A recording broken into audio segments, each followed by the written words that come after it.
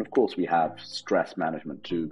We have a all-day EDA sensor, so we can actually look at the electrodermal activity of the skin and see if you sense if you're getting stressed, and actually alert you. You can engage with that, figure out why you're stressed. You can respond to it by doing, maybe a quick meditation, a guided meditation, or whatever it might be.